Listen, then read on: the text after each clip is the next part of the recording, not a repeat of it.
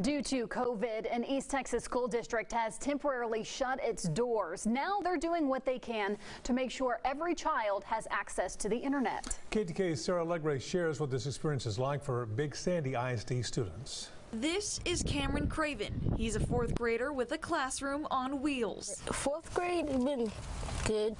It's kind of hard. After a surge of COVID-19 cases, Big Sandy ISD put a halt to in-person learning. Every day it was a new case, one or two cases, and so we were just afraid it was going to continue to multiply. So we decided to shut down the school for a couple weeks and hopefully slow the transmission of the virus. But the district is making sure no student is left behind.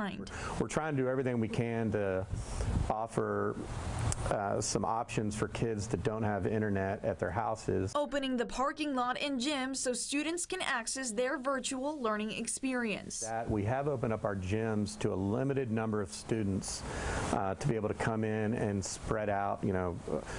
We're much further than 6 feet. We're probably about 15 feet away. When schools first shut down due to the pandemic, Big Sandy ISD decided to broaden their Wi-Fi right here to their parking lot so students can at least access the internet right here in their car. We've also ordered a bunch of hotspots through a program with TEA, but those hotspots have been delayed and we haven't gotten those yet. So we hope if we have to do this again that we would have hotspots that we could pass out as well. This is Cameron's first year at Big Sandy. After transferring schools this fall and going online, the pandemic making it somewhat hard to adjust. It's kind of hard. Yeah, why is it hard?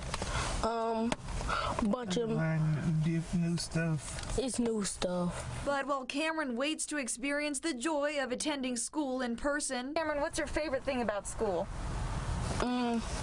Recess. He says his classroom on wheels will do just fine. Sarah Allegre, KTK News. The superintendent went on to say this while they wait to go back into in-person learning on Monday. They're doing all they can to make sure that school buildings are thoroughly clean and sanitized.